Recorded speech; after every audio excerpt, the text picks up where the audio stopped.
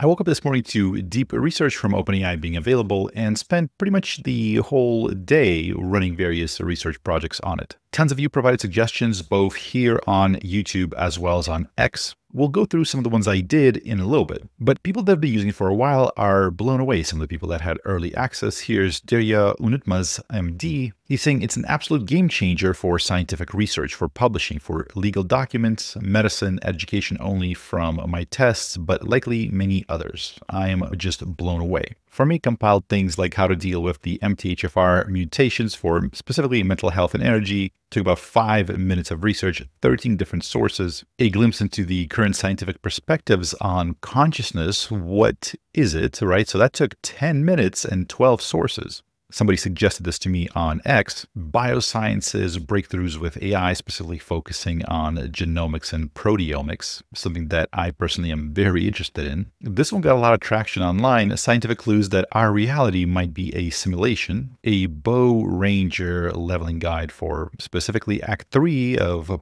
Path of Exile 2 for a non-hardcore league. You might be wondering, like, why is that so specific? No reason.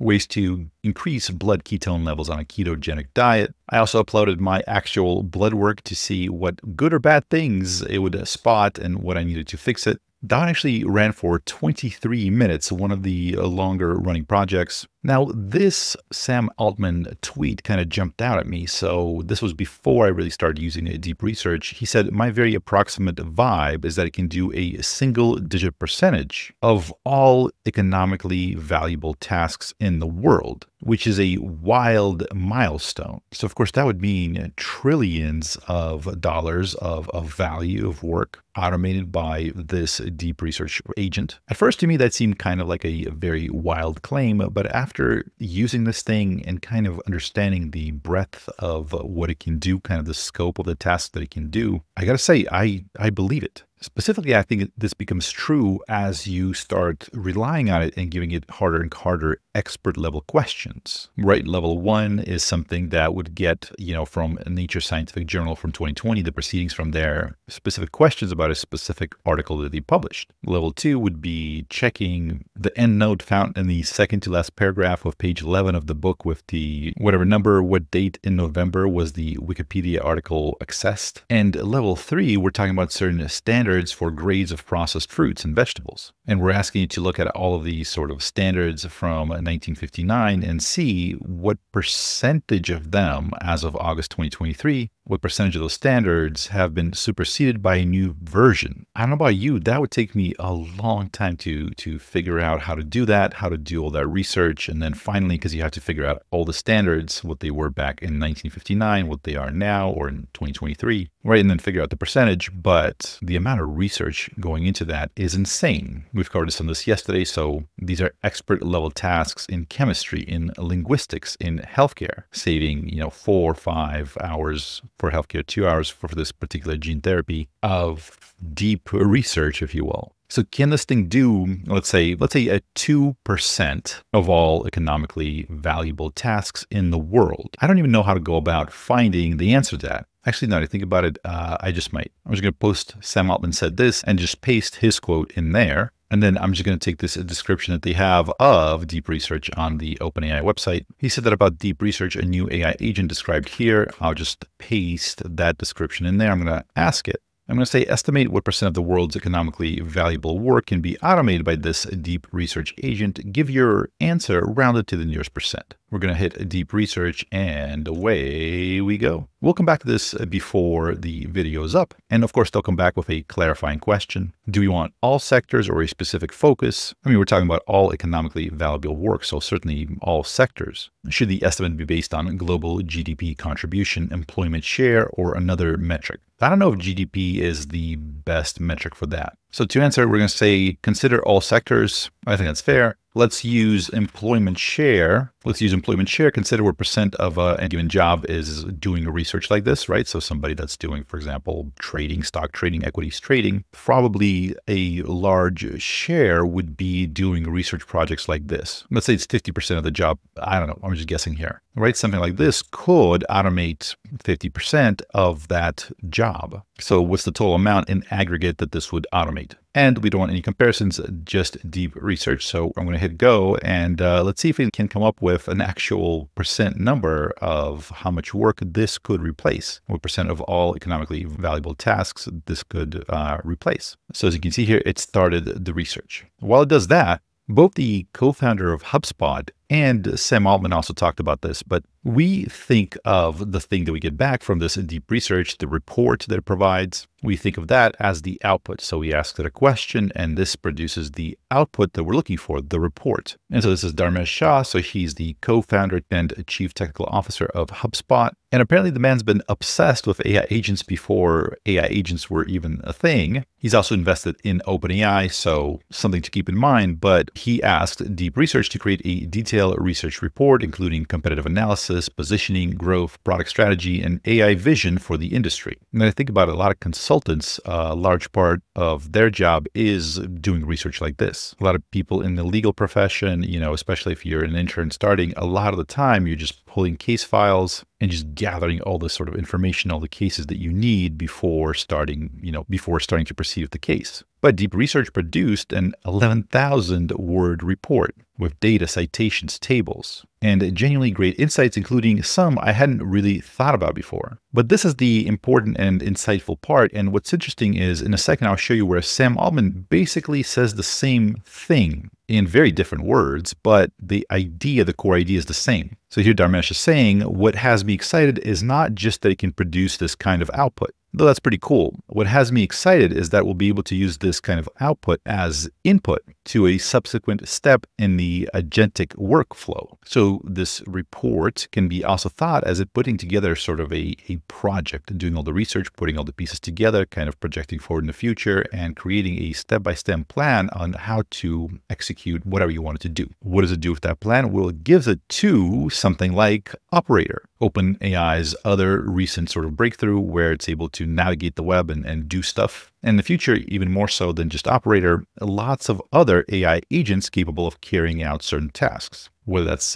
using the internet, communicating, maybe doing Excel, doing coding, etc. So Deep Research is sort of step one in the process, and then that work, that report, that output becomes input for all the other little agents that then go to work doing and executing that plan. Another thing to think about is potentially something like this could actually create specific AI agents for specific tasks. So as it kind of is planning ahead, actually writes out a little script or whatever it needs to create that agent for that particular task. So you tell it to launch a new marketing campaign for a particular product that's coming out. It can not only do that full sort of research, but also sort of spin up these little mini workers that go and start completing those tasks. Sam Altman met the CEO of SoftBank, Masayoshi Son, in Japan, where they did some of these presentations, and he gave a speech, and part of the speech, he said this: reasoning, as in reasoning models, it's useful and exciting for a lot of reasons, but one of them is that models that can reason, models that can think, that can take multiple steps and sort of like deduce what they need to do, those paved the way for AI agents. So he's kind of saying the same thing, right? So that's sort of thinking through stuff. That's the output is the text that we see, but you can also think of it as input for that next step, the agents that take that input and then go and do that thing. Surprisingly, the task we just gave it took only 4 minutes. It used 10 sources that we can look at here. So keep in mind that's here. So the reason how they're able to sort of reduce a lot of the hallucinations and stuff like that of these models kind of making stuff up as they go is they search the web, they find reputable sites, and you can, by the way, specify you want to focus on specifically peer-reviewed science papers or like a more like broad way of searching. But it pulled from futuretech.media.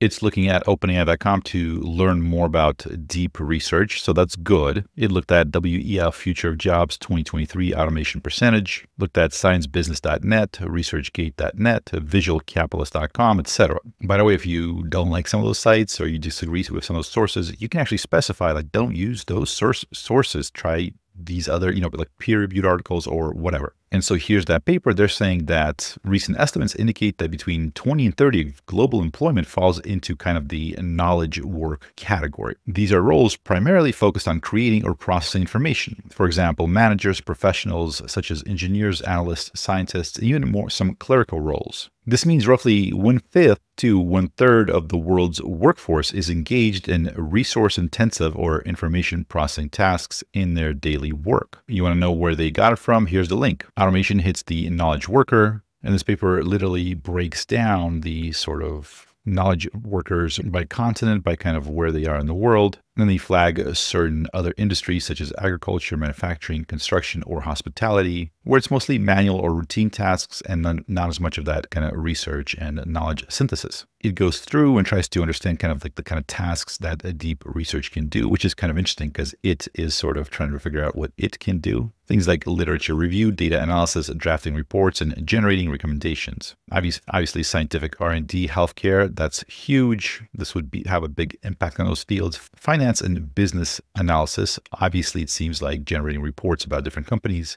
I mean, this is going to be a godsend. Legal and administrative services, right? So jobs like legal assistants and paralegals that involve summarizing documents and finding pertinent facts are amongst those with very high AI exposure. Upwards of 100% of the tasks could be affected from visual capitalist. And we've covered this on this channel before, like that whole paralegal, legal assistant. That's one thing where it's like like one of the highest exposure to AI out of pretty much all of the jobs. And here it goes through and actually goes kind of sector by sector to estimate what percent of that sector in the entire sort of world could be automated. So first, professional services like consulting, R&D, technical. You have 3% of global jobs, and 70% of these tasks could be done by AI. That yields about 2% of total global work potentially automated. So it's 2% in professional services, 1% of finance and insurance, 1% of information technology and media, about 0.8% of global work in education and academia, 0.5% of public administration in the government, 0.5% in manufacturing, engineering, other services, about 0.5 percentage point. All right, so summarizing, we believe that knowledge-intensive industries, they account for about 20 to 30% of global employment. If we assume a certain automation rate, then 1/2 to 2/3 of those tasks within those knowledge roles could be automated, and they arrive at the conclusion that in aggregate, this represents the order of 10 to 15% of total work hours worldwide that could be done by deep research AI instead of humans if it were universally deployed. So that's quite a bit higher than Sam Altman certainly said. Now, they, of course, list their assumptions because a lot of this requires assumptions to make certain calculations, etc. So they list all the various assumptions that they've made to come up with those figures. If you disagree with those assumptions, you can actually just tell it. Say, hey, don't assume this, change that, and it'll regenerate some of that for you with the new assumptions. And get this, they also have cross-verification, right? So they're kind of verifying their numbers against other big studies and other big estimates that are in the field. For example, by OpenAI and how ChatGPT impacts current workers. McKinsey has a report projected that automation could displace up to 14% of the global workforce by 2030 in an aggressive scenario, and how certain occupations might almost entirely be handled by AI. That's from Visual Capitalist. And so they're kind of looking at the rounded estimate of their aggregate range. And considering the overlap of sectors, we estimate roughly that 50 to 20% of all economically valuable work could ultimately be automated by deep research. For a single figure, they're saying 18%. Now, I'll share this with you so I can actually share this chat with you so that you are able to take a look at it, go through it, see if it makes sense. Let me know what you think. Does it pass your sniff test? Does it seem accurate? If you think it's wrong, where did it go wrong? What was a wrong assumption that it made? Did it pull from the wrong data source? I mean, certainly it's considering kind of an aggressive scenario where this is deployed globally, where it is able to completely automate those tasks without any sort of human monitoring. And again, if you kind of cut that estimation in half, you kind of land more towards what Sam Altman was saying, that single-digit automation of all economically valuable tasks in the world. Among other things I've tried, like I mentioned, so I loaded up my blood work. So it did notice that while all the levels are normal, it did notice that hematocrit, to the hemoglobin and the hematocrit, I'm going to assume that's pronounced, they're normal, but it's close to the upper range. But they did mention that you should stay hydrated, which I haven't been. I've been doing a poor job of that. And also I asked some follow-up questions. For example, right around that time, I don't remember exactly when, I donated plasma to Red Cross, which if you've never done it, they take your blood, the vampires of the Red Cross, and they take this into this little machine that like I guess like it's a filtration system, some sort of a centrifuge that takes the plasma and then like returns the rest of the stuff, which is like the red blood cells and everything else. It returns it to you. So you sit there, it kind of drains your blood for 5 minutes, and then it like shoots it back in with that solution, the IV solution. That was the weirdest sensation of my life. Getting your filtered room temperature blood just put back into your veins feels weird. But the point here is that this deep research was able to look at my actual personalized blood results, do all the research, and then give me specific things that I should be aware of that I could do to improve it. I posted a bunch of different reports that I did. This one seemed to get the most attention. What are the most convincing scientific arguments for us living in a simulation? By the way, if you're not following me on Twitter/X, please do. I've been stepping up my X game and posting downright bangers, as the kids would say.